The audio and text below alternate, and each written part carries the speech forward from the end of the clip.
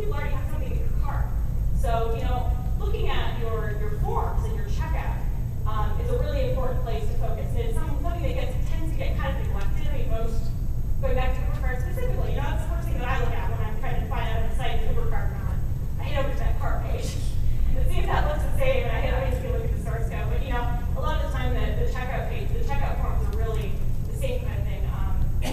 And certainly there's a lot of little easy changes you can make, like not asking for fields you don't actually need, streamlining that, having a nice sort of layout. We were working on a mock-up for a new site, and it saw this sort of sexy form page that looked great, but you're like, the fields don't really pop out. It doesn't kind of look like a form page. That's not a good thing. And so looking at it with that critical eye, making something that looks good, but something that's also really obvious. One little trick that we tend to do is bump the font size up on the sort of the cart page a little bit, or the checkout form. The last thing you want anyone to be doing is sort of squinting by the time they get to that point, and sort of you want those fields to be easily scannable. So there's a lot of little changes that you can make there that can make that last stage smoother. Your product detail pages are also really critical, because again, a lot of people are not looking at your home page. They're maybe probably looking at your catalog page. They may have searched and come into a detail page. If they're searching for like a blue widget, and you've got a blue widget page, they're probably if they're doing that search, they're probably coming in right to that page. So I think that brings me. Oh no, come back there. Okay.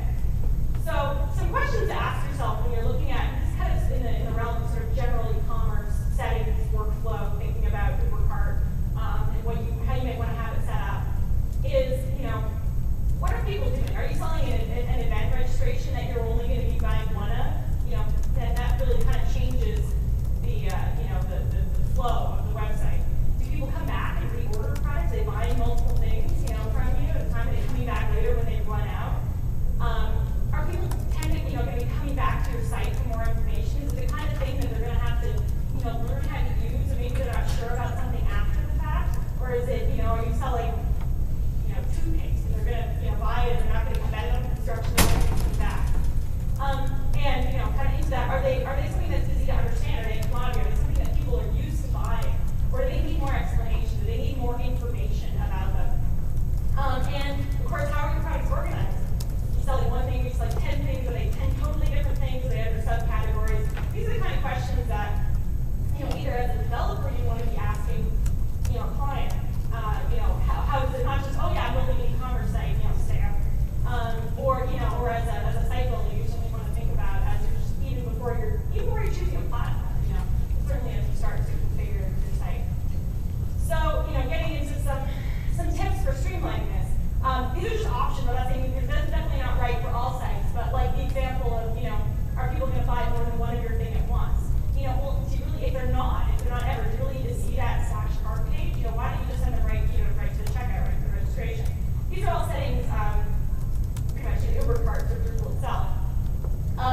One of the nagging things that bothers me, I don't know if we haven't actually implemented this on our own site, but is the order review screen. I don't know. To me, maybe it's a personal thing, but I just think that's very rarely necessary. You're kind of having a page at the end that people are buying from. I like this quote. The quote at the bottom is when I put it for. Why do we have cancel buttons on checkout forms? Like whoever goes and fills out this whole form and then is like, oh, there's a cancel button.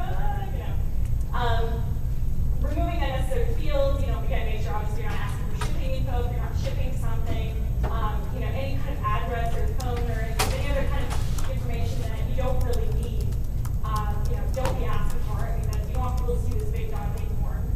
Uber cart's got a lot of good features to that stuff. The one-page checkout, it's got the create an account right there. I mean, certainly it's frustrating. When I go to an e-commerce site and I can't even see the shipping chart without signing up for an account or something. I mean, it's amazing how many sites do actually still do that.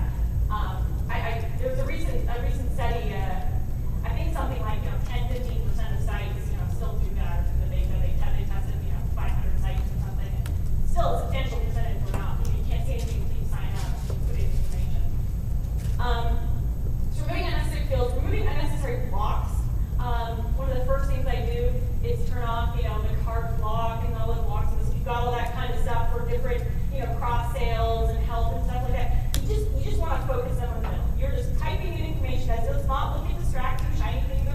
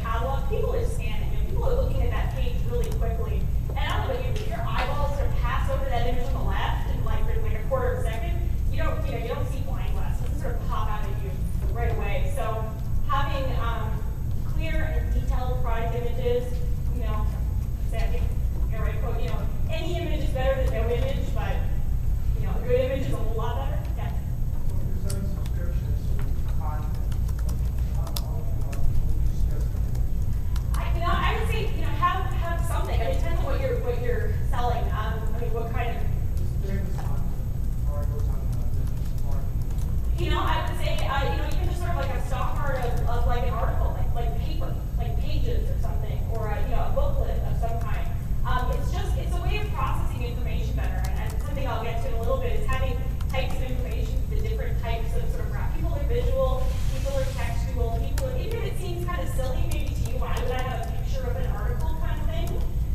But it's a very easy thing to do that 2% of your people might say, oh, that's the article, I get that, kind of thing. So I don't know what's right for you, but try searching around the stock image site to see what you can grab to. Consistent photos, that's a big help, in terms of style and size. It just kind of, that's maybe more of an aesthetic thing in some ways. So you can just be, you don't have some images that have some kind of background, some that have a totally other, The great thing is with UberCard and image cache, you can, be cropping images to the same size. One little handy tip, the image cache module itself does not do this, but if you get the image cache actions module, you can actually set a canvas, a different canvas color behind that, because a lot of the time you maybe want to crop things to square thumbnails. That's kind of a common request I find, that you want to take something like that image on the right and actually turn it into a square with a white background.